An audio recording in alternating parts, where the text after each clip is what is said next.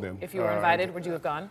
I probably would not have gone. But again, so should we now, at least that's what I thought we were talking about. Yeah. Most of us in America talk about trying to reach out and extend a hand to try to start a conversation.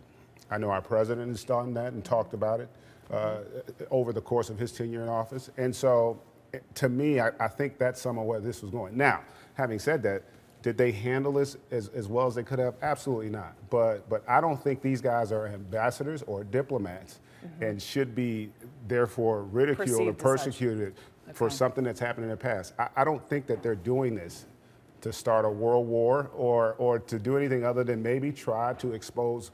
Let's forget about the political aspect of it. What about the young people in North Korea who don't have a political agenda, who just love the game of basketball? It's just that we look at what Dennis Rodman has done, and we know what's happening in North Korea, and then when you're we know what's happening in America, don't we? Sure, I mean, we're talking about North Korea because Dennis Rodman's over there. Well, yeah, but people come to America all the time, and last time I checked, Guantanamo Bay is still open.